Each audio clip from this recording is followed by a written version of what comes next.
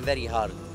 And we was opening all the way, you know, until in the middle of the stage, and also in the middle of the sand dune.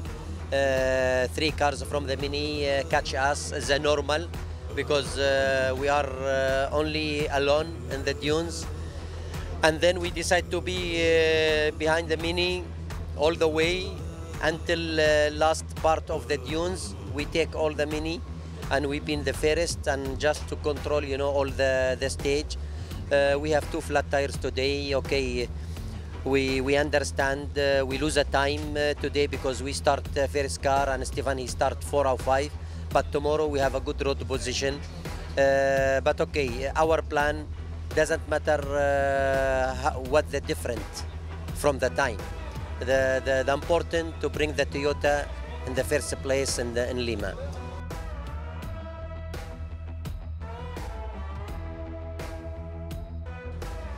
Yeah, not too bad. Quite a tricky stage, difficult stage. Lots of first 150 k's, a lot of off-piste, really a lot of rocks, rocky mountain pass. And before the dunes, we stopped to deflate. You know, to just didn't want to take any risks. I don't think it would have been possible to do some of the big climbs there without deflating. But the visibility was so bad in the dunes that you know, it was difficult to see the drops. So we didn't take any chances.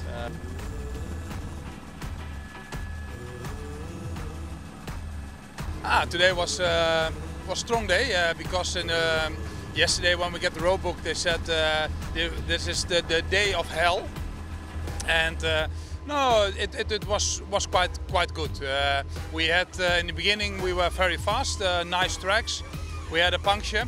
But okay, we changed the wheel after kilometer 20, so we were a little bit of looking for the road. We lost some minutes.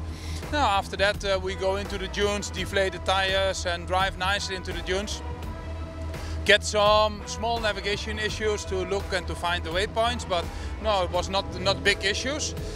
One time stuck in a small ditch, and was really tough one because we were in a ditch like this and the jack couldn't get us up, and we put the spare wheels under the jack, put the car up, making the sand plates, and that was really an adventure. But after that we had a clear run, and yeah, we finished P7 today. It's not the best result, but for a day as today, I'm quite happy.